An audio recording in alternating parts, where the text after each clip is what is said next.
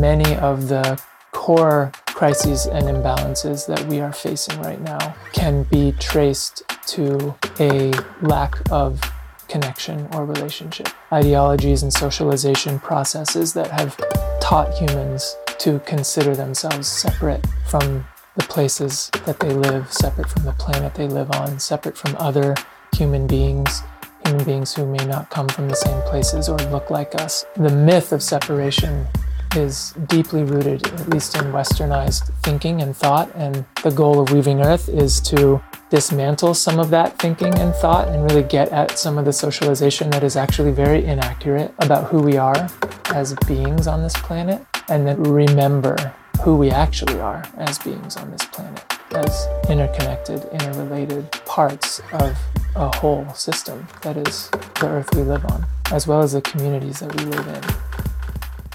Hello and welcome. My guest today, Will Scott, was evacuated from the Kincaid fire when we had this conversation last week.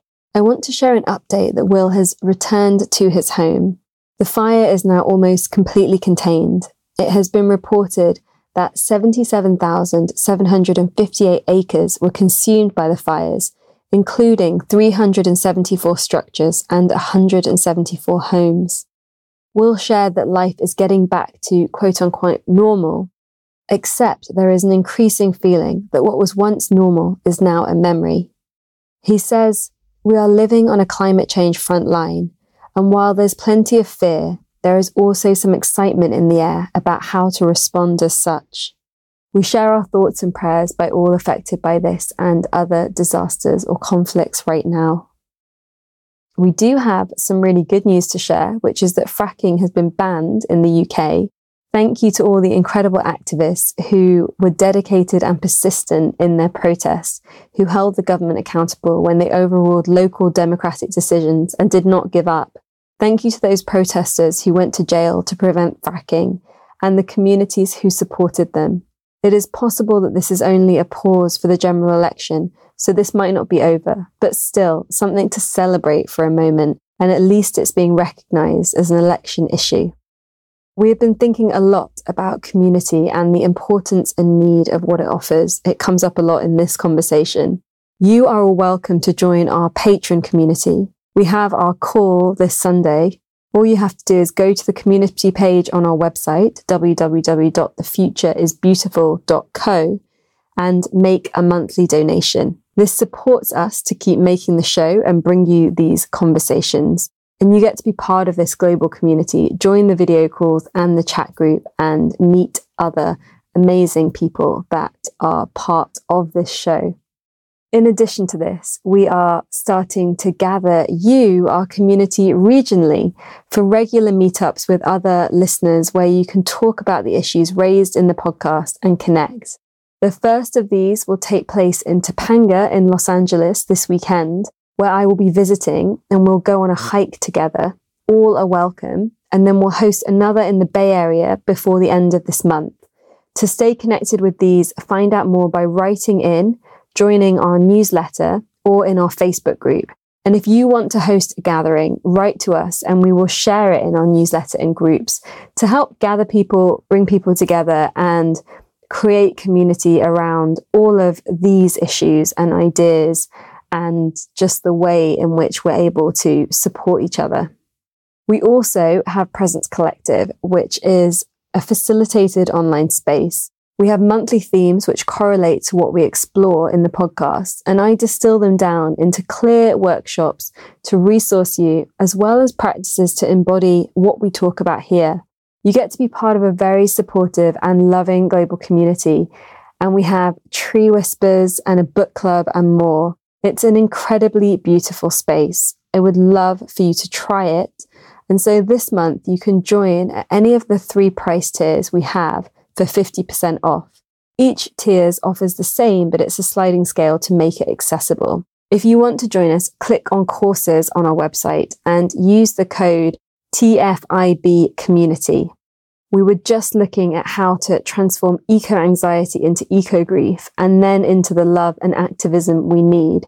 It was very powerful, and I would love for you to be part of this if it resonates. When you join, you get access to all of the themes that we've explored before, and really a very, very supportive community of care and practice. I am also opening up my mentoring program at the moment. If you want one-to-one leadership with me for the next 6 months, it's very powerful if you're moving through a transition in your life or in your inner being. You can find out more information if you go to www.amisha.co.uk and click on leadership. For today's interview, we have Will Scott, who I met at Pioneers last month.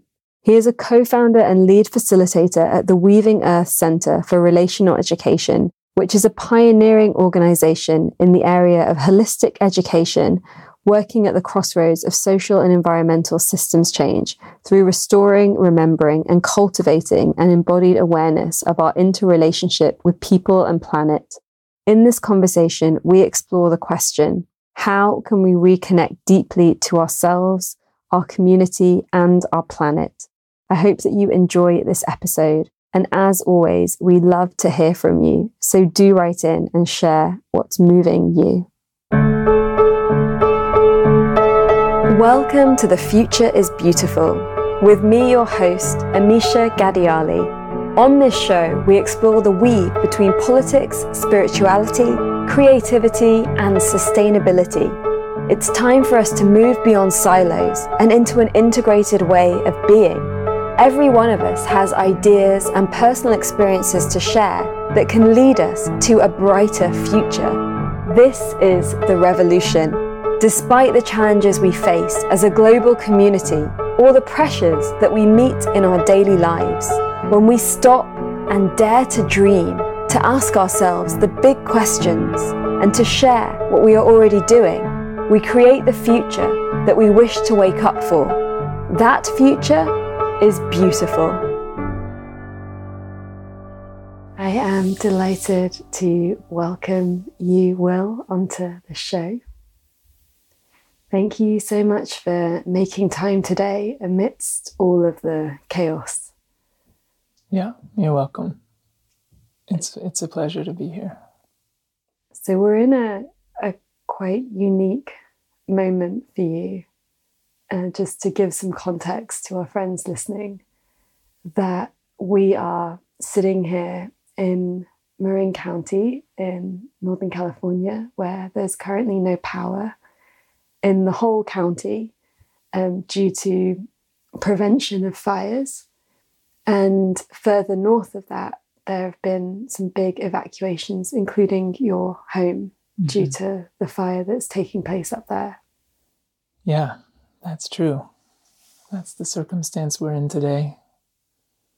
We're sitting in the bedroom of my friend's daughter, who are out of town, and so this house is a place to be for folks who had to leave Sonoma County, myself included. It's fire season in Northern California, and I think I heard this morning that hundreds of thousands of people now are evacuated from the Northern Bay Area, Northern California, due to the Kincaid fire, which is still burning, and very little of it is contained. Big winds came yesterday and are predicted to come again tomorrow, which is partly why so many are evacuated, to get out of the potential pathway of those winds. How does it feel right now to be away from your home and to kind of hold that possibility of what might happen to your home and to your belongings and to your community? It feels frightening, certainly. The low level of anxiety feels deeply rooted in my body right now and in the body of the collective, like many people. You can just feel it. This sense of not knowing. It also feels slightly liberating in a way to, be asked. I didn't actually get to go home and pack my things. I was already gone when the evacuation mandate came, so I had to tell friends what I needed and to realize what a short list that was of things that are really essential and how many things that, belong to me were not on that list. And I've talked to a lot of people who are having that same experience of like, wow, what actually mattered fit into like a box, a couple boxes maybe. And the rest is, I'm sure it would be sad if it went. And the idea that it could go, and the idea of entire communities possibly just being engulfed in flame, which did happen here a couple years ago, is terrifying. And I certainly don't wish that on anyone, but it is a good mirror for the sort of capitalist world of things that we accumulate, and then the recognition that like the most important ones are usually pretty few. What kind of belongings were like you and your friends sharing that were kind of coming up in that, what needed to be in that box? Well, there's this sort of obvious,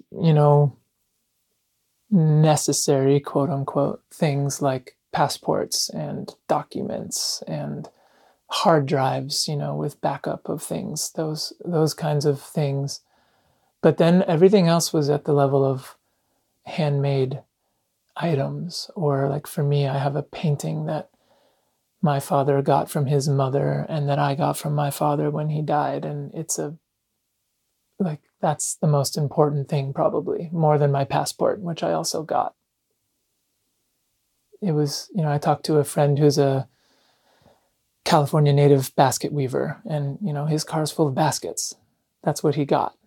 And other handmade items. And I am lucky to work with my hands and with people who care deeply about craft. And so a lot of people I've talked to got their crafts and their precious items that are not replaceable. You can't go out and buy those again.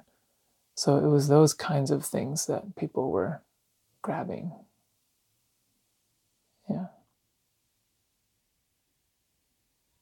I had an interesting experience just being here and being in Marin when the power went off. And because the fires weren't close and people weren't evacuated, but it was like this comfort was being turned off. This kind of strange relationship with like how seriously to take it, especially when you can just drive half an hour across the bridge and be in San Francisco where everything's running normally. And it's kind of got me thinking quite a lot about, because we talk a lot about what's going to happen in the future, and there might be more natural disasters, or there might be a shortage of this or that. And what I found really interesting was, I guess like the short-term thinking.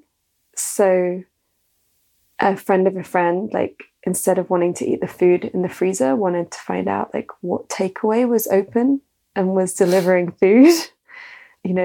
Someone must have a generator kind of thing. And I was like, but there's so much food here that's like going to go bad. And I went into one of the towns, and there's one store that had a generator, and I kind of just went in to see what was going on. And I just saw loads of people with coffee cups, and it wasn't even like cappuccinos. It was just filter coffee, because that was like all that, was being made.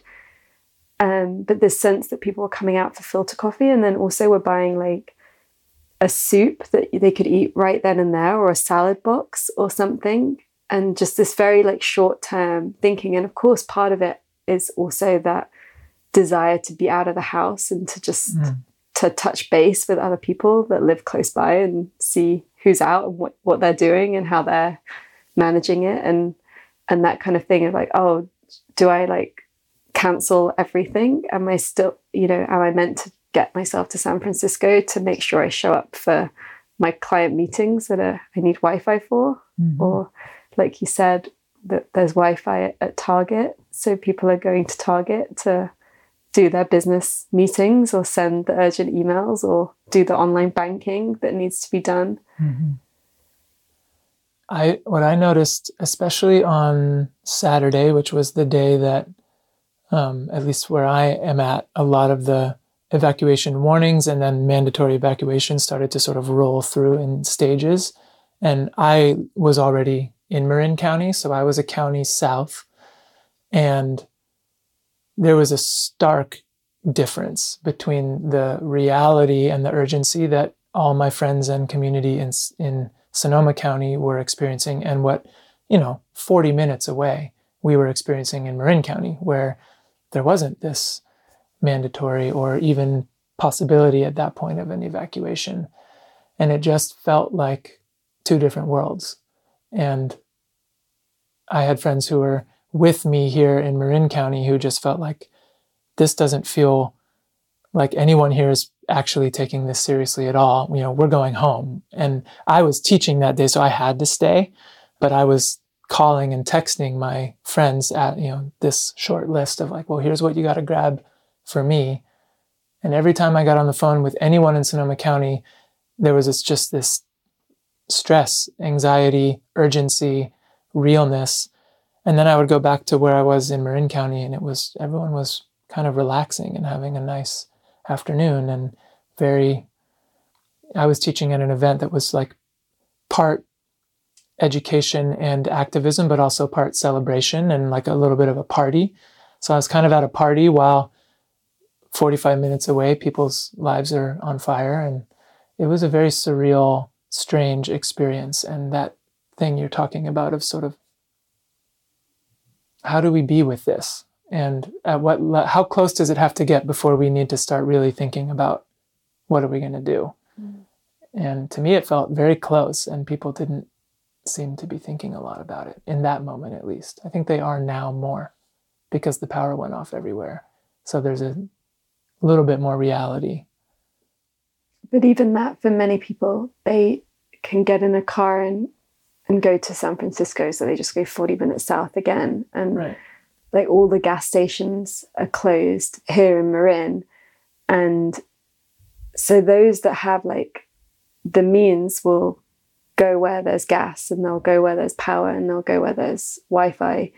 And then of course there's a lot of people that are just trying to find like a place where they can sleep that's comfortable and some food. Mm-hmm. And maybe there are people that are trying to get places but don't have gas. Yeah. Yeah, I feel like we're so conditioned now to comfort and to our capitalist ways.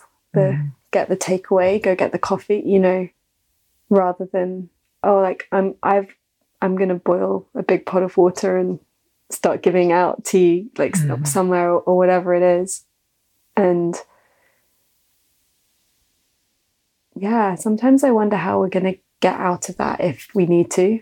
And I think it's quite hard to, when we live in a world where like on one hand, we know there's so much injustice, and we know there are so many people that are living in poverty or close to these natural disasters that are increasing, or war zones. And then on the other hand, and you especially have that if you're around this part of the world where there's all the tech and the innovation, and but we have all these solutions, and kind of holding those two possibilities together.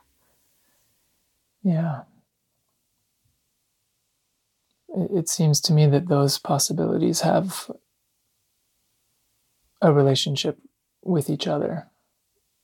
And,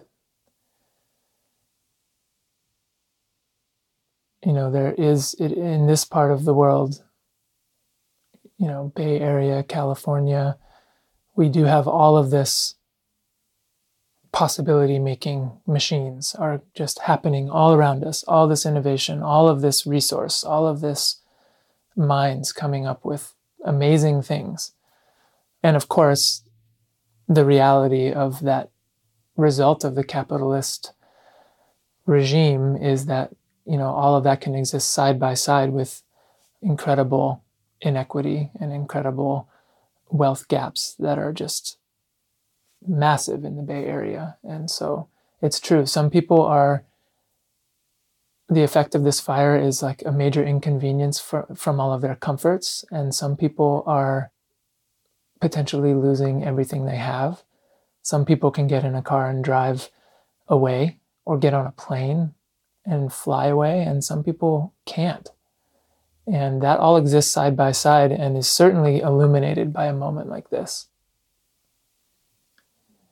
And I think that these fires are one example of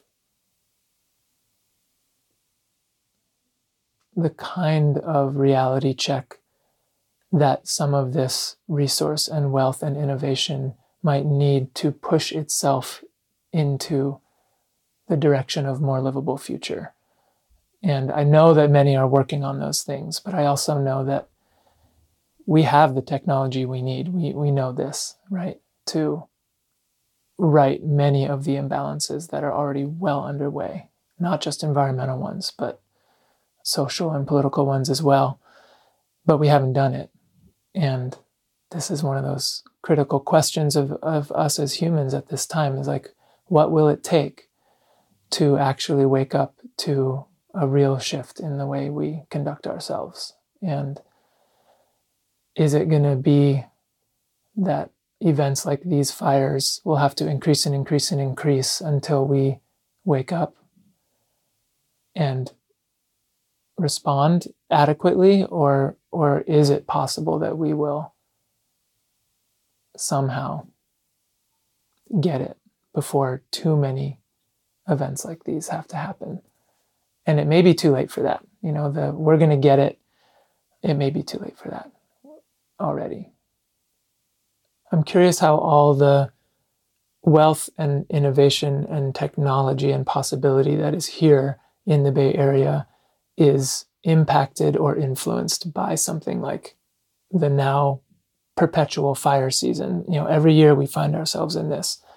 And is it having an influence? Is the fire causing things to heat up in a way that will change the direction of some of that power that exists here? I don't know the answer to that. I hope that it does. And it's interesting that in the world that we live in, like, I guess this is like the third year that this has been a kind of, this is fire season now. Mm-hmm. And that still feels relatively new, when we would hope to live in a society where there's nearly an incident and we're already making the shifts that we need to. Yeah. Rather than letting something happen for 5-10 years before we go, right, we need to create some massive change in all of those systems to make sure that doesn't happen again. Yeah. Can you tell us what Weaving Earth is and what you've been working on with that project? Weaving Earth is, we call ourselves Weaving Earth Center for Relational Education. And we're a nonprofit organization in Sonoma County, which is southern Pomo territory, in about an hour north of San Francisco. And we have been around for going into 7-8 years now.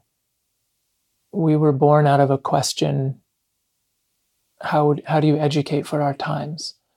And if we really look at the situation that we're in on the planet right now, and as a species right now, as a human species, what are the tools? What are the capacities? What are the ways of being and knowing? What are the awarenesses that we need to best address what we face? And that question was sort of the driver of a lot of years of working, trying, changing, and evolving curriculum that then became what we're now calling relational education.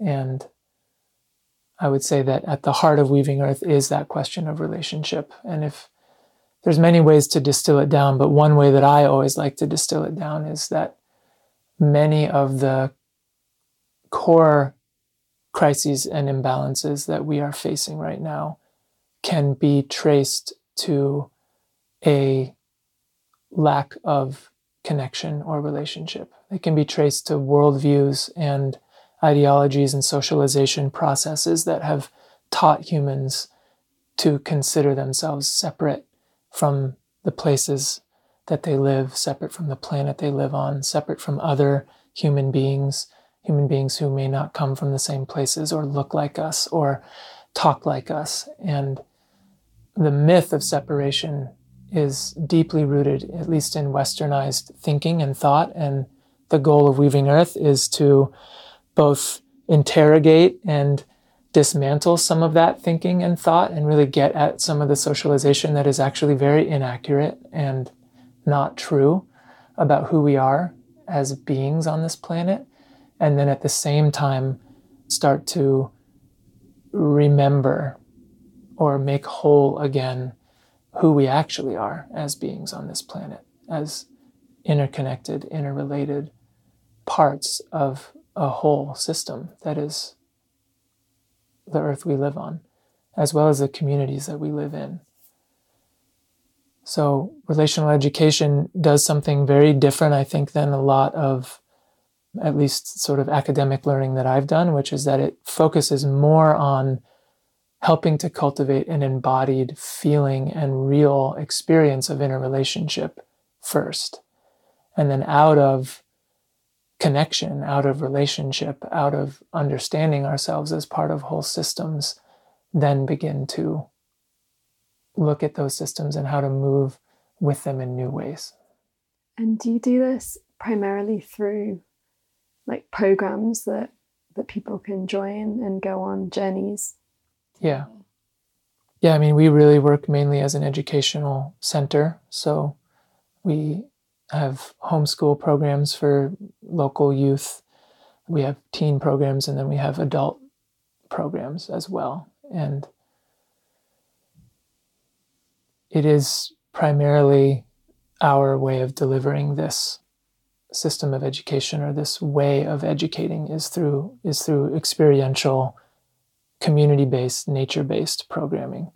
We haven't quite figured out how to translate relational education into literature or videos yet, because so much of it is about the experience. It's like relationship happens in real time. So that's how we do it. And it's all local, so it's all kind of serving people in your area in Sonoma County. Currently, yes, although people come from lots of places, but they do have to come to us at this point. And I could certainly imagine it spreading and growing and being able to reach other places. And that is one of the goals of the model, is that, for instance, as someone who comes to our adult immersion program, which is kind of our biggest offering, it's the one where we're able to do the most comprehensive, holistic delivery of what we're talking about.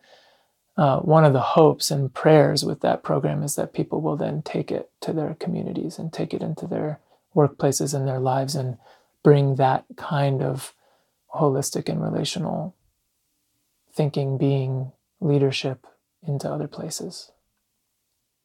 Beautiful. I like that it's really locally based though. And maybe that's also because I've been more in this world of programs that are very like international, and then they also end up being for people that have a certain amount of money that can afford to do them or can afford to get to the exotic locations. And so, yeah, I really like that you're bringing all kinds of different people together that live in the same community to the land that you live on. Yeah. Yeah, and that's a critical component. So much of our model, or the way we approach learning, is through the teachings of the natural world, and really looking to this whole system, nature, which we're a part of, as the primary instructor, the primary teacher, the primary one who's really showing us what this whole relational thing is actually about. So it has to be place-based. And it can move to other places and be place-based there, but it's important that it lives and breathes in a community and in a place, in a bioregion. And that building relationship to that place is a key part of the journey. Beautiful. Yeah. What was it that made this what you dedicated your work to?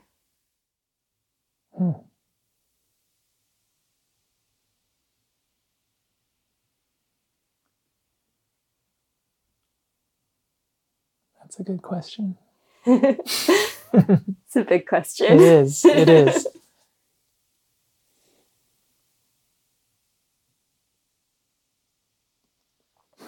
Personally,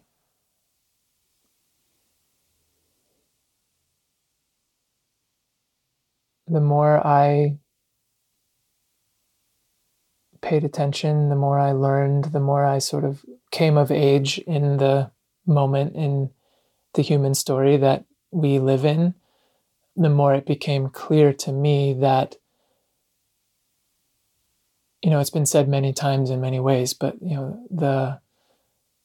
the level of thinking that got us into this situation is not going to get us out of it.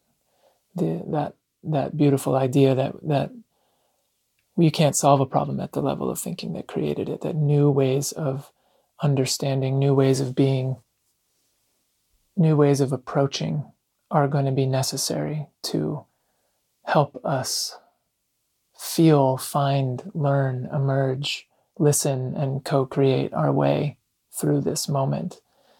And I was lucky in my life to get to come across teachers or influences or the right book at the right time or the right mentor at the right time who kept sort of nudging me the next step towards what that might look like.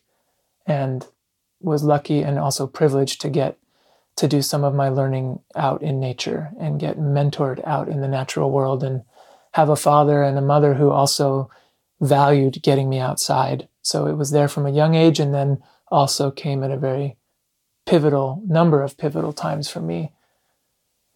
And this thing I said before about just looking at how humans are behaving and wondering why are we doing this? What got us here? And my tracking of it had so much to do with this worldview rooted in separation and domination and human superiority, human exceptionalism. And then within that, exceptionalism and superiority and supremacy of certain kinds of humans over other humans. And it just unfolds in this long arc of story that has been causing immense harm and damage and tragedy and atrocity for thousands of years. And so then the question, well, how do you get under that? How do you get under that story? How do you start to remember stories that are older than that one? And how do you also create conditions for new stories to grow out of it? And that was the kind of possibility I started to see and imagine could be born in a place like Weaving Earth, in an educational soil that could both decompose and metabolize stories that were not serving and also be nutrient rich and create conditions for emergent new story to be born. And that was worth dedicating my life to and my time to. And I think we're doing it. And I also know that we're not doing it perfectly. It's still emerging.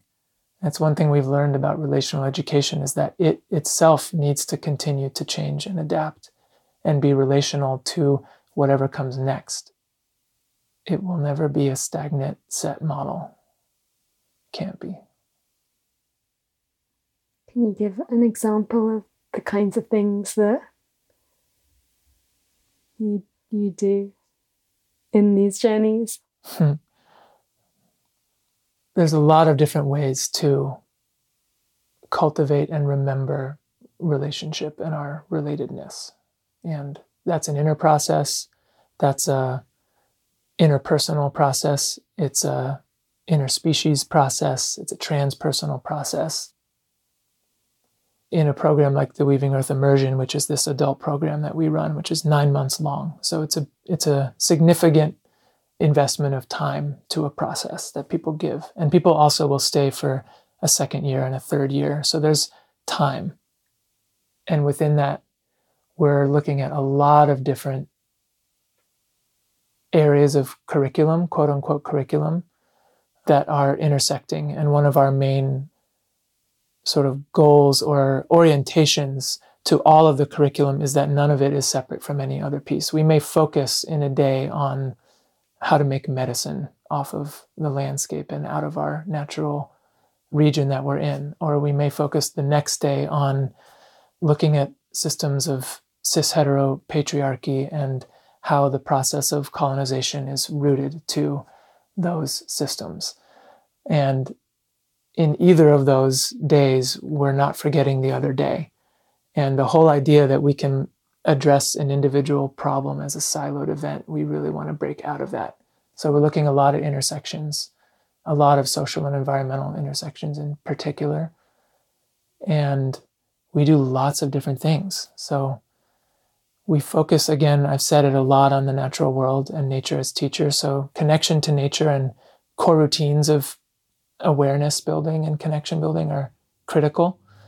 So we spend a lot of time outside. We spend a lot of time sitting and listening and helping our bodies remember how to pay attention at levels that we often don't get taught how to pay attention in the modern experience.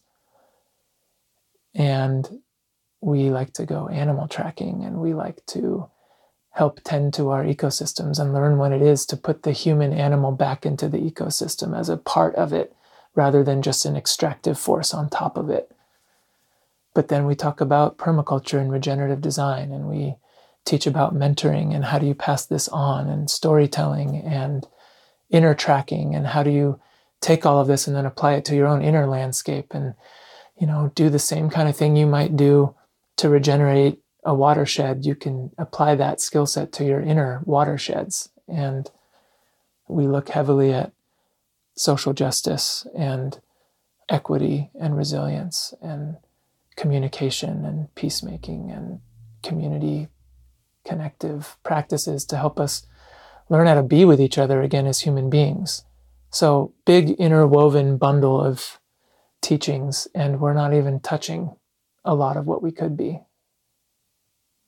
So sometimes I think of it as like we're just trying to remember how to be good humans again. And that's really a lifelong process.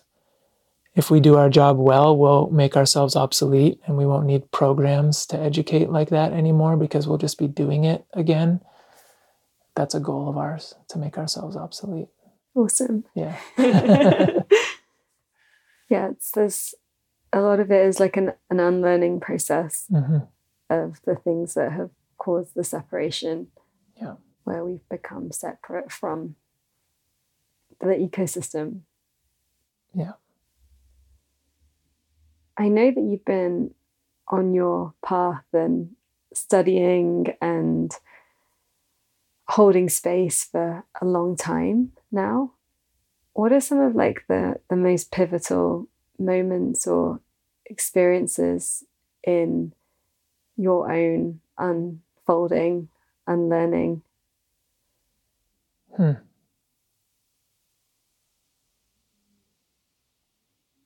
Well, a few things come to mind.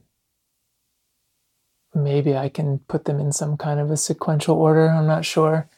One was the first time that I was lucky enough to go on an extended trip into, the wilderness, as we call it. Although I know a lot of people who are, we're not so sure about that word anymore, because even the idea of wilderness perpetuates an idea of separation. Like the wilderness is where the people aren't. And good teachers of mine say, well, the wilderness is where the people have stopped tending.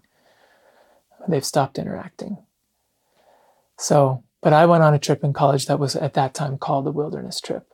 And I encountered parts of myself that I had never had access to in the modern world. And then shortly after that, I was very curious what happened. Like, why did I feel the way I did out there? And why did I feel so much different once I'd come back? And I wanted the thing that I had found out there to be true in my daily life, but it wasn't. And I researched and looked and searched and found this field called ecopsychology, which was looking at the human relationship to place. And that was a pivotal moment for me, because I suddenly found other people who were talking about what I was trying to learn about. What did you feel out there? What I felt out there was truly comfortable in my own skin, in my own body, in my own self, probably for the first time since I was maybe a kid. Certainly the first time in my young adult life. I felt calm. I felt like my dedication and care for the place I was in was this alive and living reciprocal relationship that was just nourishing to the core and demanding of me as well. Like I needed to show up for it. And I felt deep ease and connection with the people I was with as well. A small group of people who'd been traveling together, a manageable circle where you really could know what was happening with everybody because it wasn't so many relationships that you couldn't track it all. So I felt peace and like I had come home. And I didn't know that I had felt that to the degree that I did until I got back. It was some weeks after being back when I just realized, like, whoa, everything that I thought I had gotten out there or opened to out there suddenly felt very distant.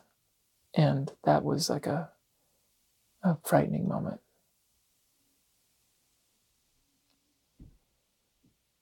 And I think some other pivotal moments along my path were moments of meeting certain teachers, certain people who have had significant influence. The moment I first encountered the work of human development, especially through the lens of rites of passage and honoring transitions that we move through as a human life, as we move through a human life, and looking at what it is to attend to those, and recognizing that I grew up in a society that doesn't do that very well, and therefore there's a lot of uninitiated, grown human people running things. And also very pivotal moments on my path when I also started to realize just how lucky and privileged I was. And there's a moment where I'm like, oh, I'm white. Like no one told me that, and what that actually means. And, no one told me about the unearned privileges that I have as a straight cis man. So reckoning, and reckoning with the real history of how I got to be who I am, where I am, which is not the history I was taught in school. The history I was taught in school didn't do a very good job of telling a true story. So those are also pivotal moments, painful ones, that I'm still living into all the time. Who are some of the teachers that have had the most impact on you?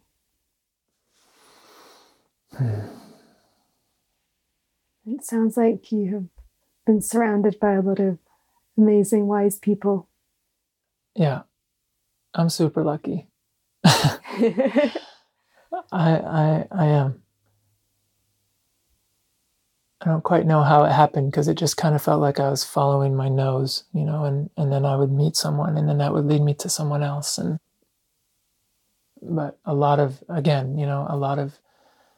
opportunity, and opportunity that a lot of other people maybe don't get in the same way. They may get other opportunities that I didn't, but certainly some significant opportunities came my way. One of the first ones was meeting and finding an organization. This goes back to the work of honoring transition and rites of passage. I found the School of Lost Borders, and from within the small enclave of people who run that organization out in Eastern California, I met many mentors and teachers who were very significant. I could name a list. And one who really continues to and has had a major impact is a woman named Gigi Coyle. Gigi I met through that work with the School of Lost Borders, but then much beyond as well, and ended up getting to join her in a number of journeys and pilgrimages and deep, deep mentorship. So I would, her name pops out.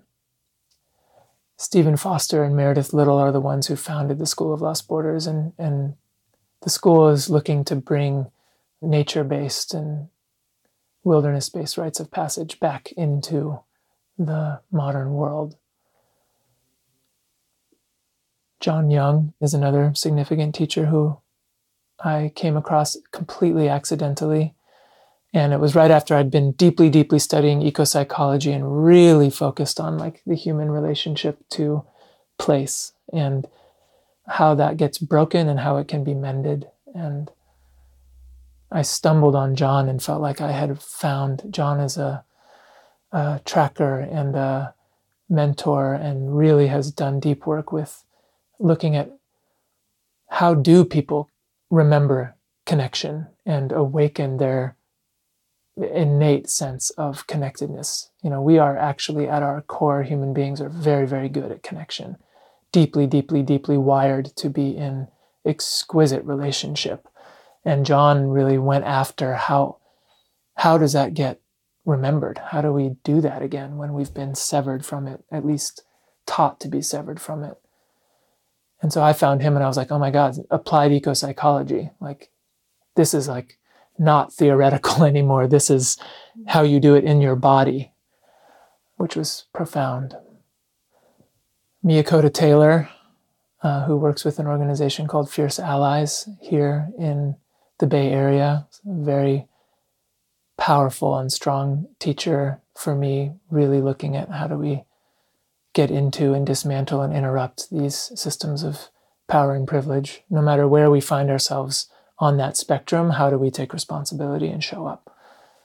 Dear teachers and mentors from the University of Vermont, Two Trees and Matt Colin, also longtime mentors and teachers looking at how systems of oppression intersect with environmental movements and where that is, needing some real interrogation, and what it is to be a nature education organization. Early on in before Weaving Earth was even born, the two of them were such deep influences to help us look at what are we doing here and how do we do it in a way that is actually accountable to the legacies that we've inherited.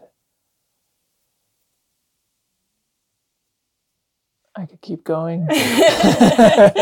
No, that's great. I wanted our friends listening to have some extra references, maybe to discover some teachers or some books that they hadn't yet come across. Cool. So thank you. Mm-hmm.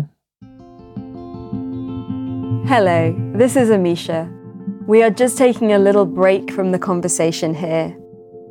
On behalf of myself and the team, I want to say thank you for being part of creating a beautiful future.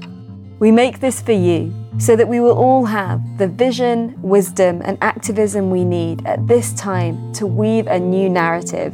Can you help us with this?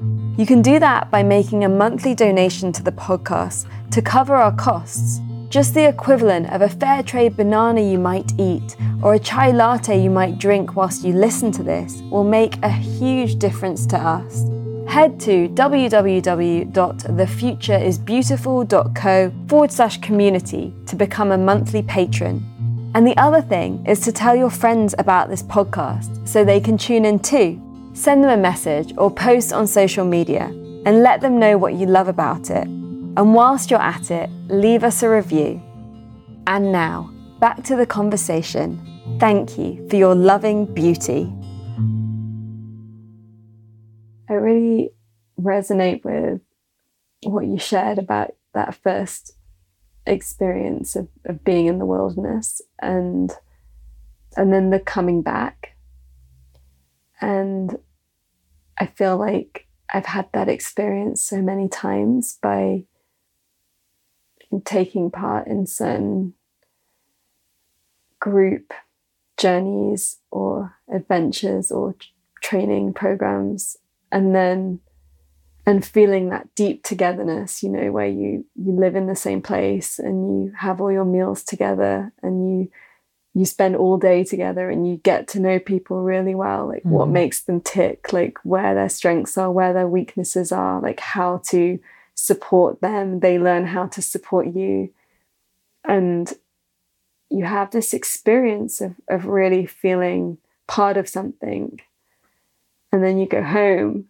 And for me, that going home I've never managed to create a home that feels like that.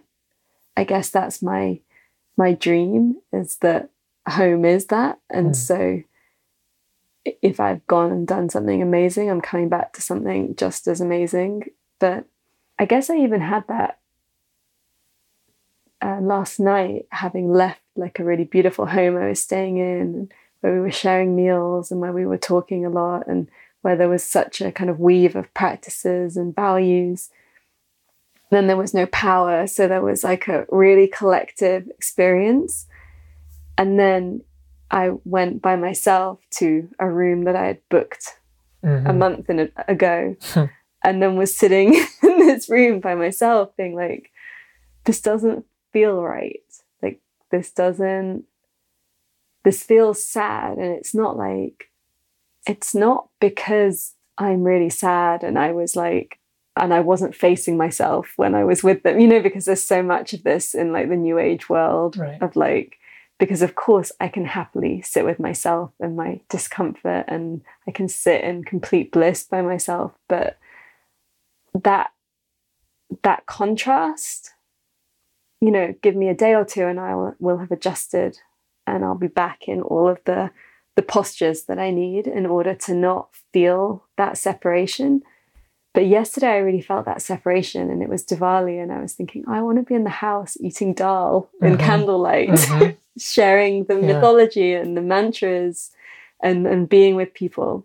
Yeah. And being with, these people in particular, because that's where all the cells in my body had just attuned. And it's not easy to then like have to just let that go and then like reform. And I don't know what my question is exactly. I guess my question is something around, how have you found ways to be more resilient with that integration process? Yeah, I mean, this is the $1 million question. Oh, great. Does that mean we get $1 million? Yeah,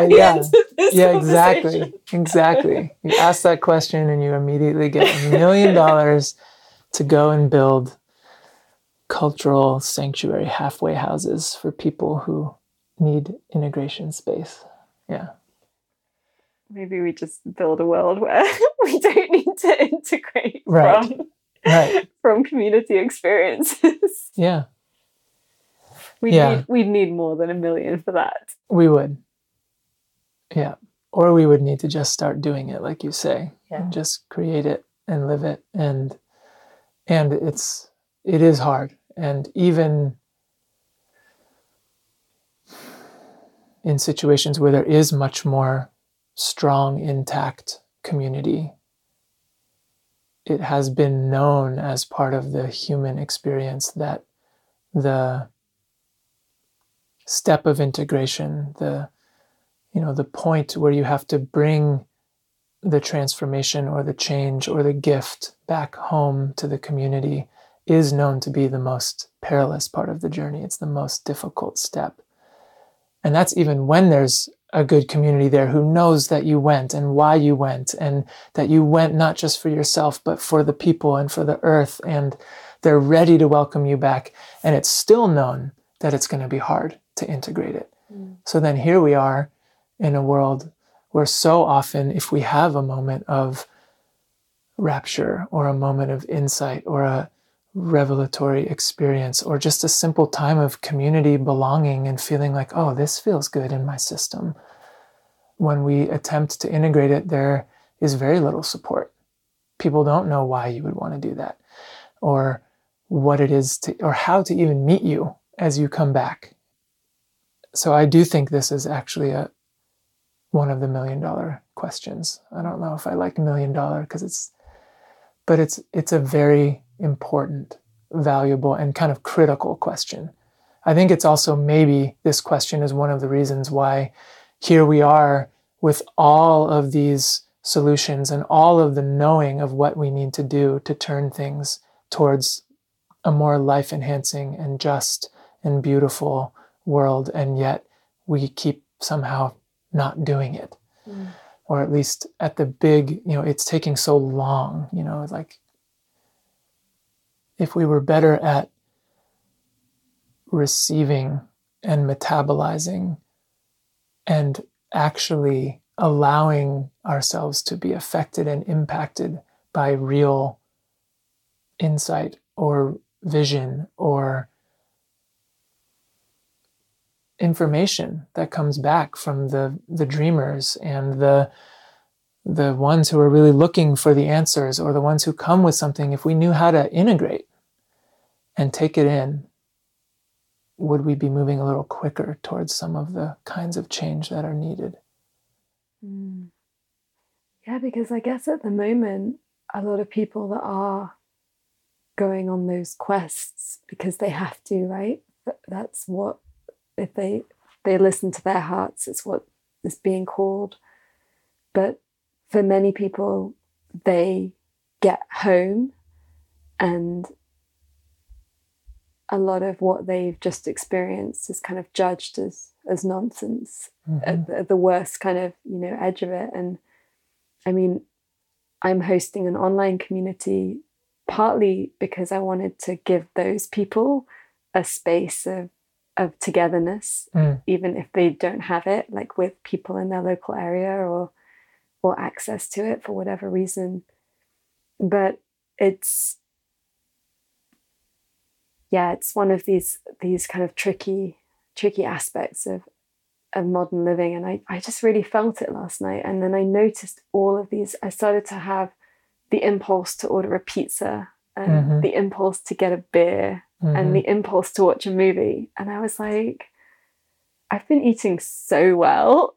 I haven't wanted to drink alcohol for ages. I've been writing, not like watching. And then I had to kind of like, wrestle a little bit with all of those impulses. And I was like, okay, no pizza, no beer, but I will watch a movie. and then almost like that kind of, I've got to numb out of this slightly. Yeah, I guess it just makes me think of what gets lost, because this is part of you can't use your relational education if you're not in spaces where you can relate, right? Or where that relating is welcome. Right. Yeah, finding more and more of those spaces, making more of those spaces where that desire for meaningful communication and community, and I guess communication is really honored. It's just interesting, the going out on the journeys and then the coming back, and how do we integrate as we come back, which is part of it. It's part of it.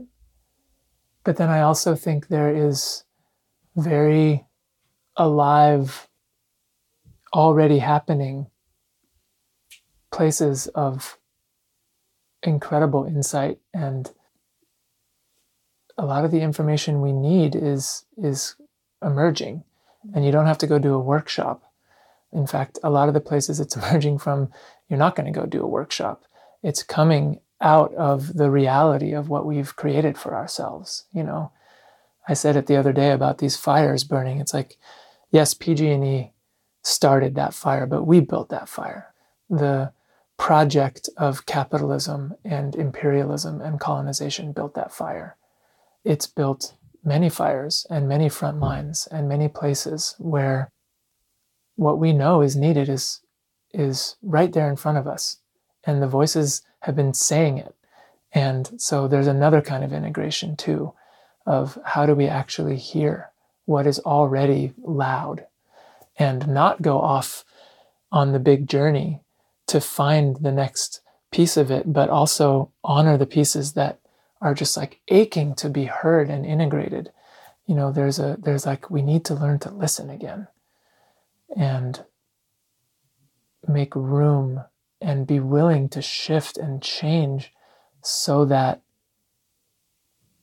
the actual transformation of ourselves as being, but also of the structures and the systems can happen.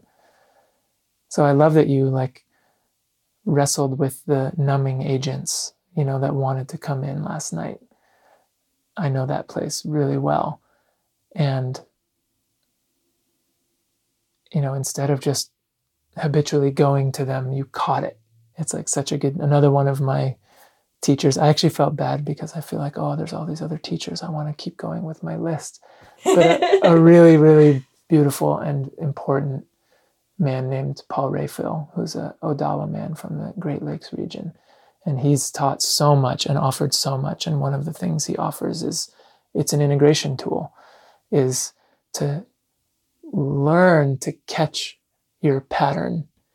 And first you learn it after it's happened. You know, you would have learned it like the pizza and the beer would have been in hand and you would have been enjoying it. And then you might have been like, oh shit, I did that.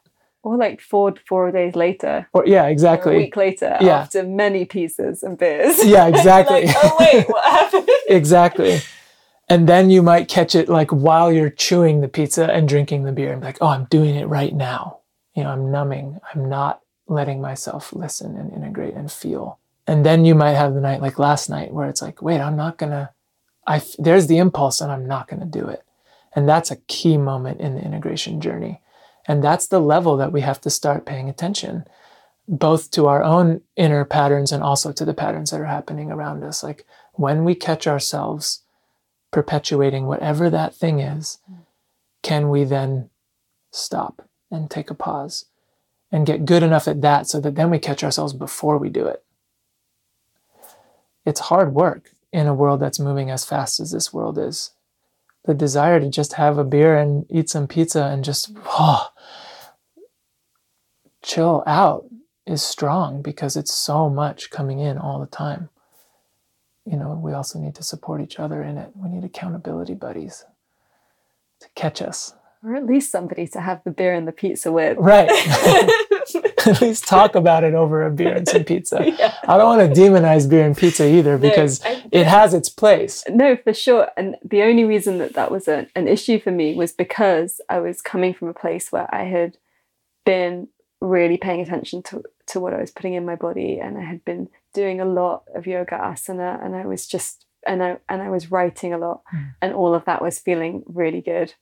And so when those other ideas came in last night, they felt like disruptive forces. They didn't feel like a natural longing for a beer or a pizza. Right. And that's the difference. Right. Because there can also be unhealthy longings for the so-called healthy things. Absolutely. And so it's not, but it's like I knew that was because I was feeling sad. Mm-hmm. You know, because I was feeling like, oh, I want to be where I was. Right. And so, right. Yeah. And so feeling that, but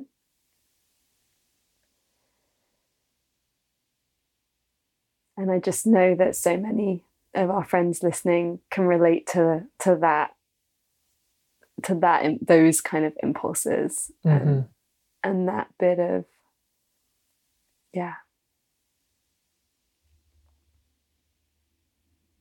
Can you tell me a little bit more about some of the rites of passage that you've discovered that have been important for you? Yeah. I've begun to get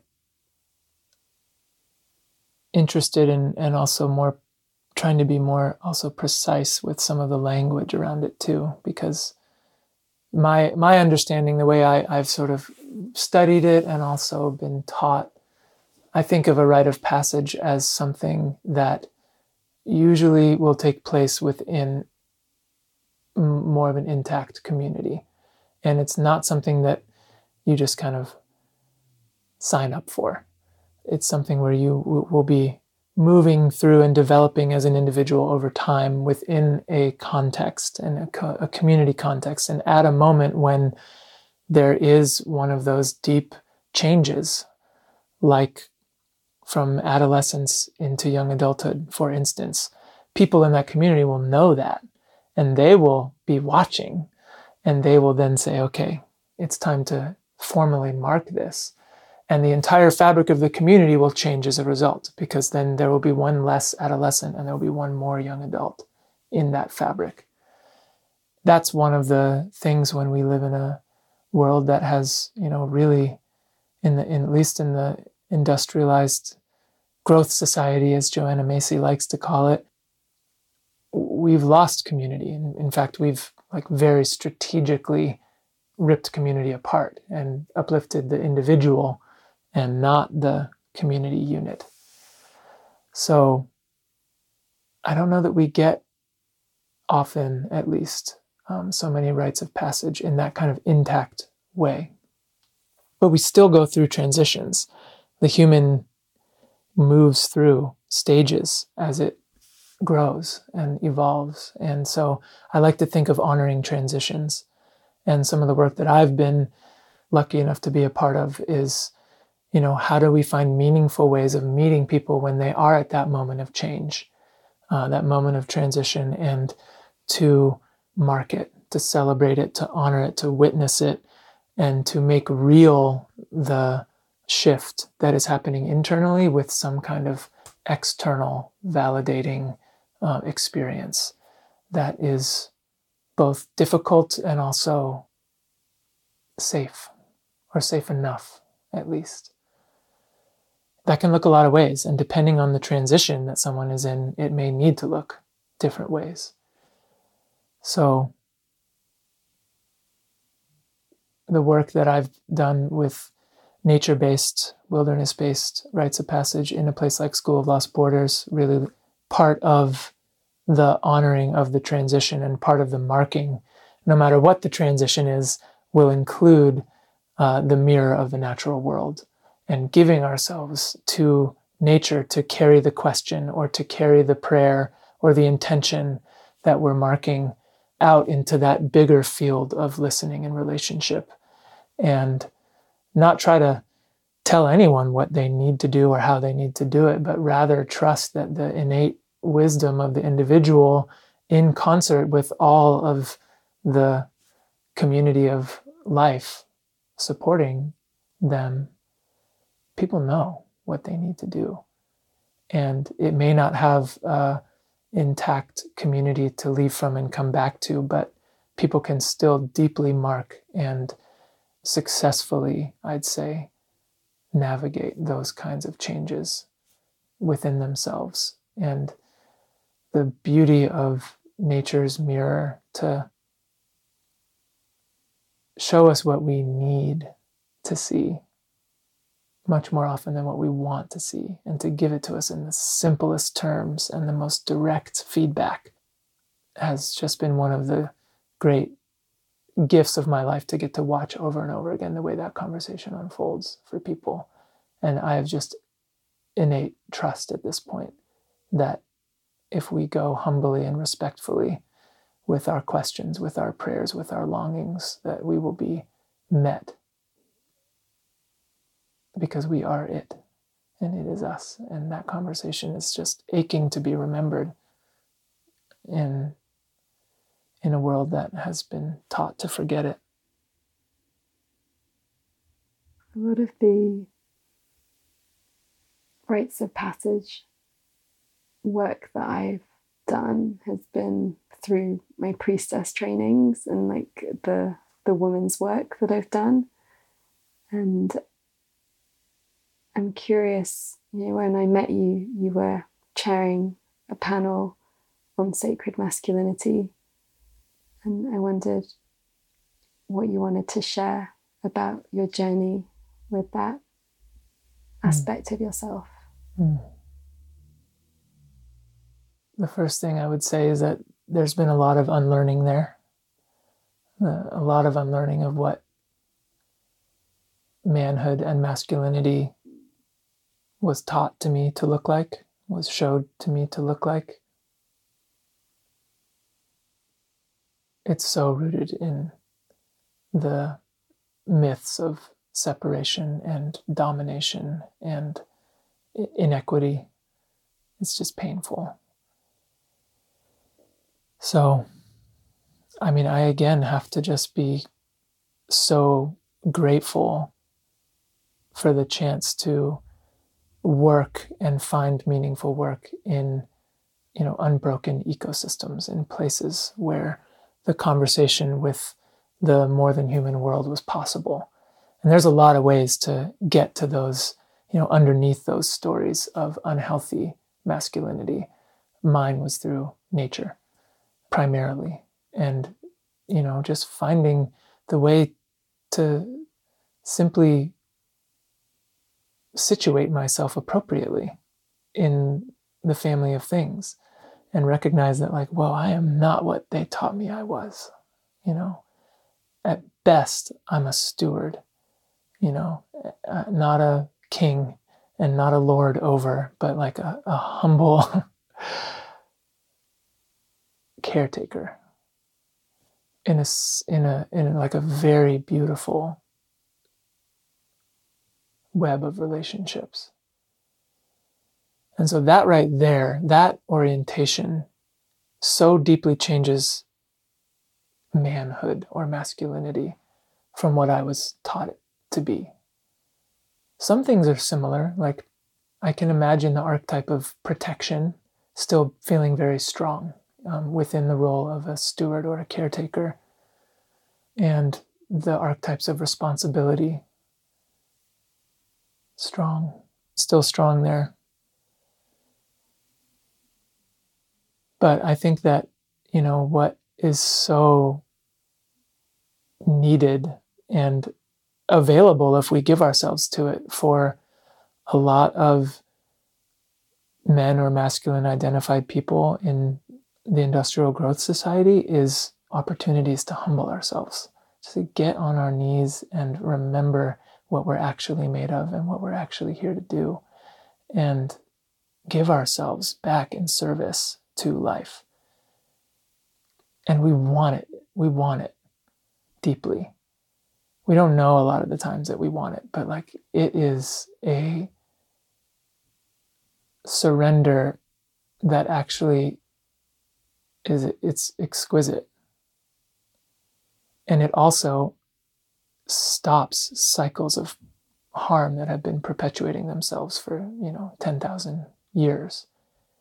So in addition to stopping that cycle, hallelujah, we need that. It actually is really good for us too, as men.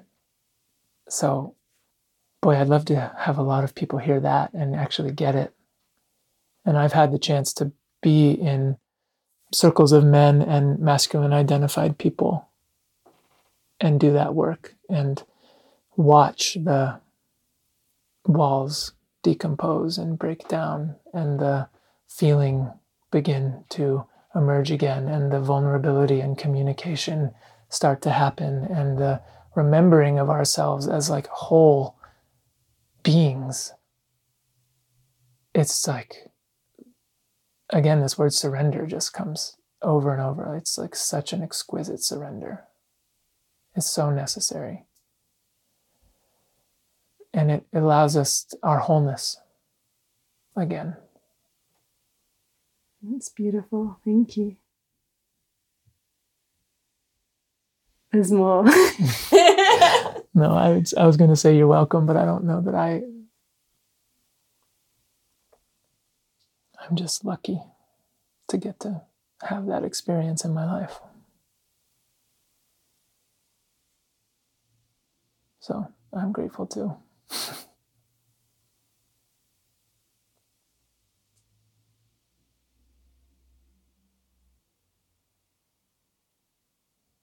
It makes me curious what you think or what you've felt through I don't know what your training in initiation has been, but you mentioned priestess work. And if you have any similars, maybe not the right word, but your take on both perhaps what it's been for you to encounter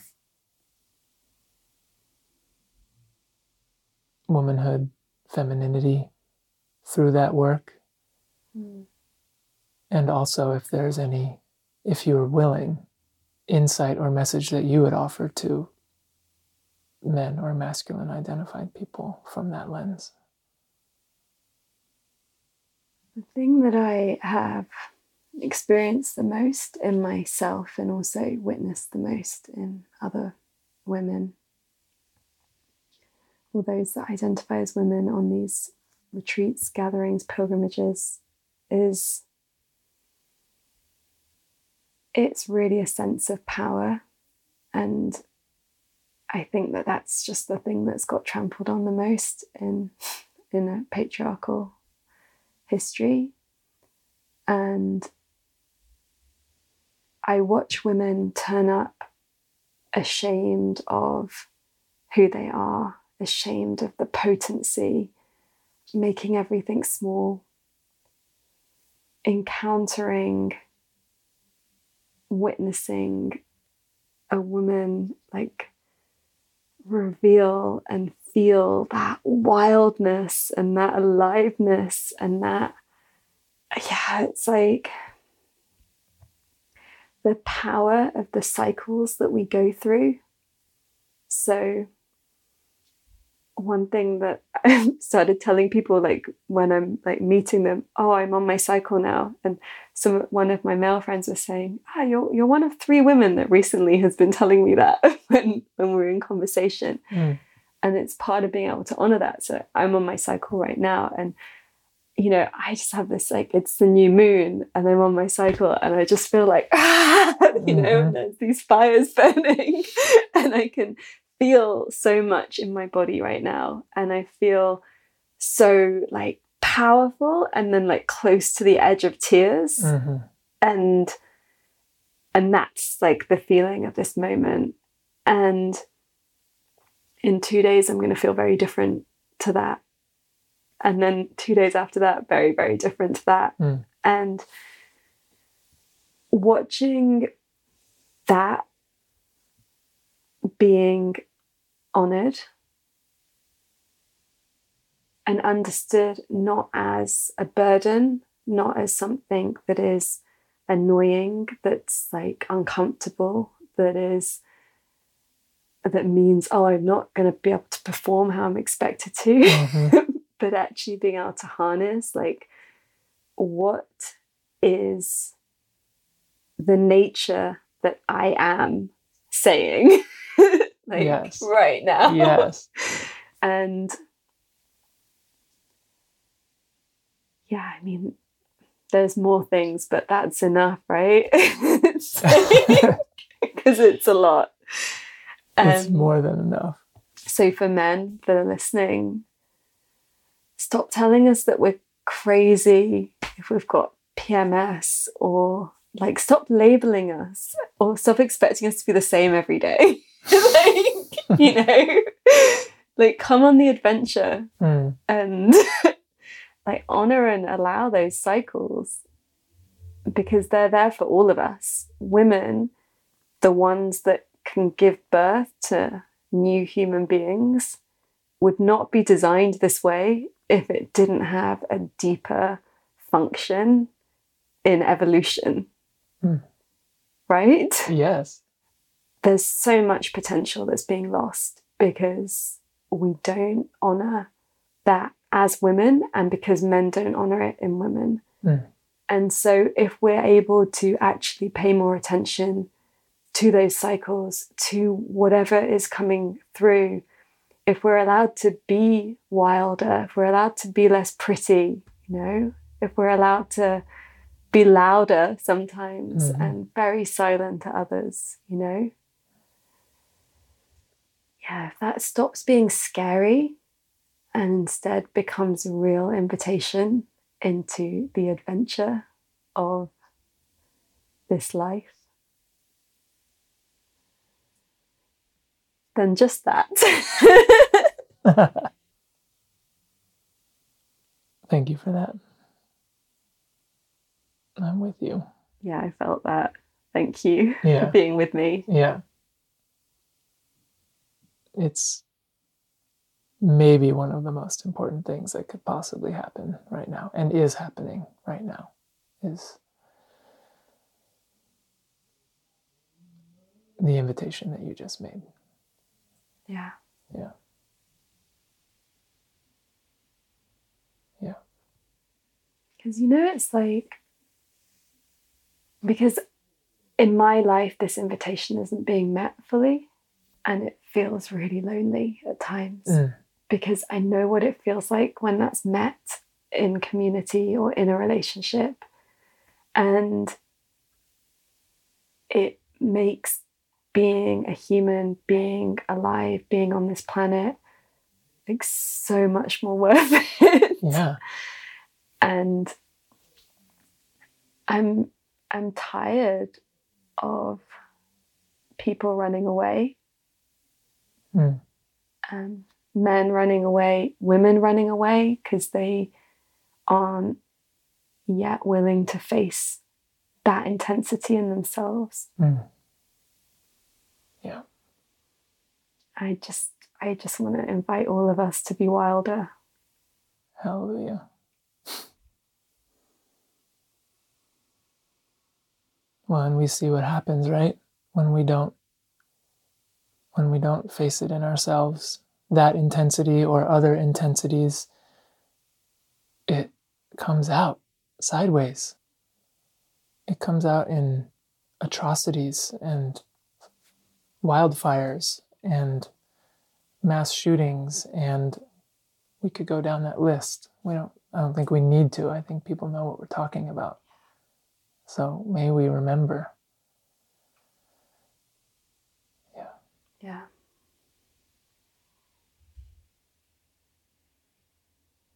And part of the practice is just not to shut that down when you encounter it in somebody else. Mm-hmm. And not to feel like it has a time and a place. Right. Like, right. On a Saturday at 8 p.m, you may express wildness. Right. It doesn't work like that. Yeah.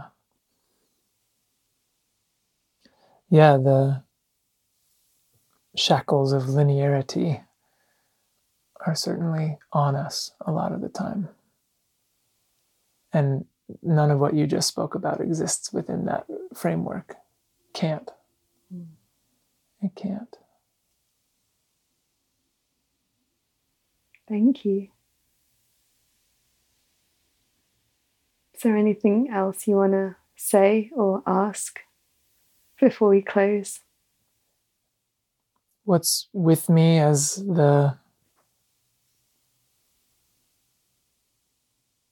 feeling in the room as a result of this conversation that we've been in is a palpable sense of this word that I think needs a lot of reclamation, which is magic.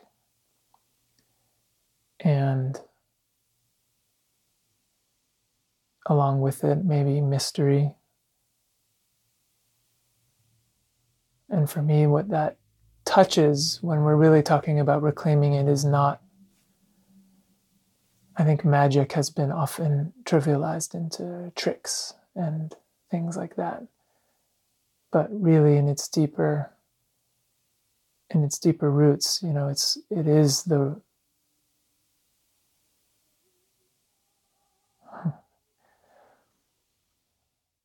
I don't know if our friends will be able to hear that in the background, but some wild singing. Yes. Just emerged. Exactly.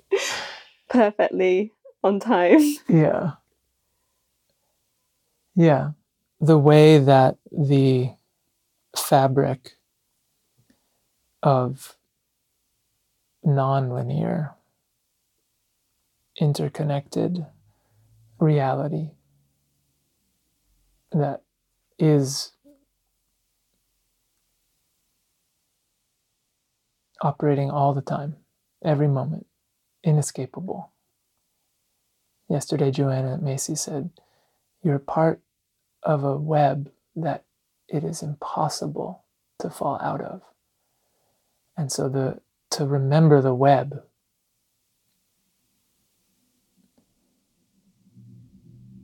as the foundational fabric of what life on this planet is about.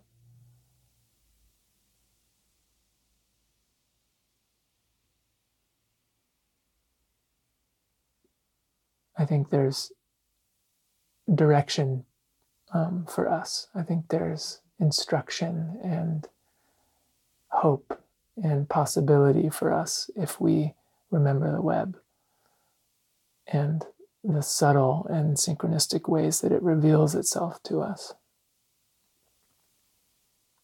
And our minds won't come up with that. It gets under our thinking, which is so important right now. And it gets into our wildness and into our bodies and into our memory of being a body within a greater body.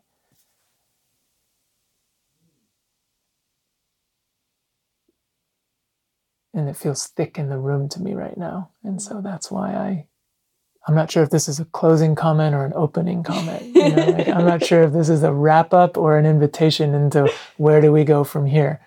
But it's what is evoked now. I suppose that's my clopening comment. Yeah. Closing always is an opening. Yeah, clopening, that came from a young friend who was on a long trip that we went on looking for new ways of being responsible humans on the planet. His name is Sam Dabosky. And recognizing that every time we close something, we're opening something else. And so he came up with clopening. So my comments are clopening comments today. Thank you. Yeah. What's my clopening today?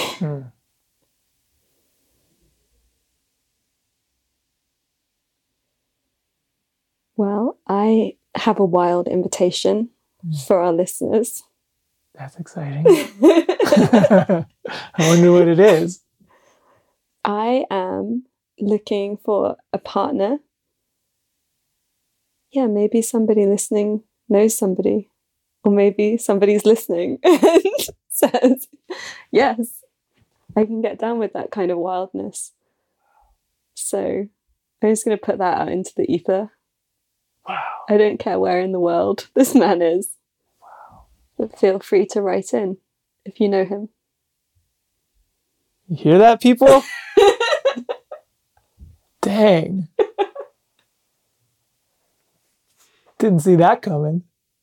Amazing.